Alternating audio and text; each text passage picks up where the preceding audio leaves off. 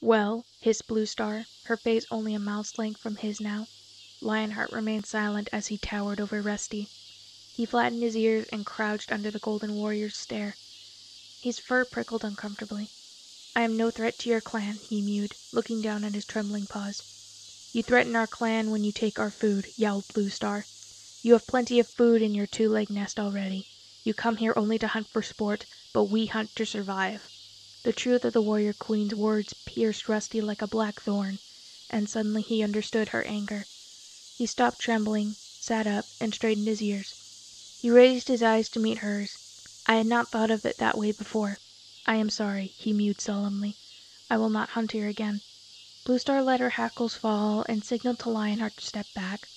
You are an unusual kitty pet, Rusty, she meowed. Graypaw's sigh of relief made Rusty's ears twitch. He heard the approval of Bluestar's voice and noticed as she swapped a meaningful glance with Lionheart. The look made him curious. What flashed between the two warriors? Quietly he asked, Is survival here really so hard? Our territory covers only part of the forest, answered Bluestar. We compete with other clans for what we have, and this year, New Leaf means prey is scarce. Is your clan very big? Rusty meowed, his eyes wide. Big enough, replied Bluestar. Our territory can support us, but there's no prey left over. Are you all warriors then? Rusty mewed. Bluestar's guarded answers were just making him more and more curious. Lionheart answered him. Some are warriors, some are too young, or too old, or too busy caring for kids to hunt. And you all live and share prey together? Rusty murmured in awe, thinking a little guiltily of his own easy, selfish life. Bluestar looked again at Lionheart. The golden tabby stared back at her steadily. At last she returned her gaze to Rusty and meowed. Perhaps you should find out these things for yourself. Would you like to join ThunderClan? Rusty was so surprised he couldn't speak. Bluestar went on.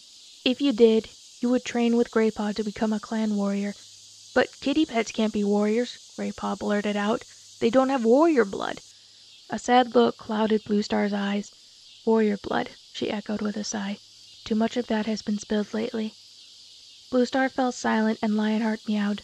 Bluestar is only offering you a training, young kit. There is no guarantee you would become a full warrior. It might prove too difficult for you. After all, you are used to a comfortable life. Rusty was stung by Lionheart's words. He swung his head around to face the golden tabby. Why offer me the chance, then? But it was Bluestar who answered.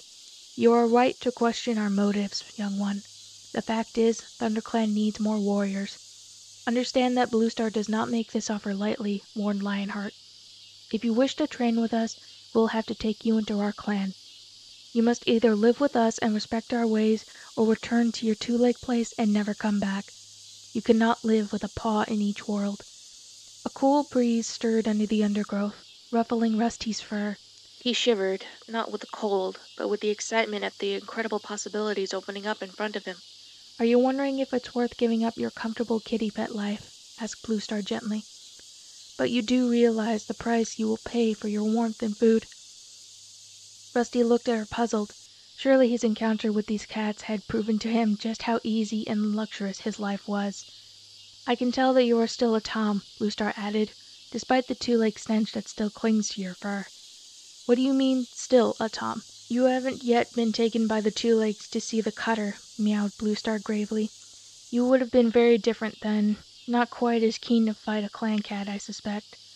Rusty was confused. He suddenly thought of Henry, who had become fat and lazy since his visit to the vet. Was that what Bluestar meant by the cutter? The clan may not be able to offer you such easy food or warmth, continued Bluestar.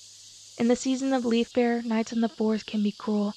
The clan will demand a great loyalty and hard work. You will be expected to protect the clan with your life if necessary. And there are many mouths to feed, but the rewards are great. You will remain a Tom. You will be trained in the ways of the wild. You will learn what it is to be a real cat. The strength and the fellowship of the clan will always be with you, even when you hunt alone. Rusty's head reeled. Bluestar seemed to be offering him the life he had lived so many times and so tantalizingly in his dreams. But could he live like that for real? Lionheart interrupted his thoughts. Come, Bluestar, let us not waste any more time here. We must be ready to join the other patrol at Moon High. Tiger Claw will wonder what has become of us. He stood up and flicked his tail expectantly. "Wait," Rusty meowed. "Can I think about your offer?" Bluestar looked at him for a long moment and nodded. "Lionheart will be here tomorrow at sun-high," she told him. "Give him your answer then." Bluestar murmured a low signal, and in a single movement the 3 cats turned and disappeared into the undergrowth. Rusty blinked. He stared, excited, uncertain, up past the ferns that encircled him, through the canopy of leaves, to the stars that glittered into the clear sky. The scent of the clan cat still hung heavily in the evening air, and as Rusty turned and headed for home, he felt a strange sensation inside him, tugging him back into the depths of the forest. His fur pricked deliciously in the light wind, and the rustling of leaves seemed to whisper his name into the shadows.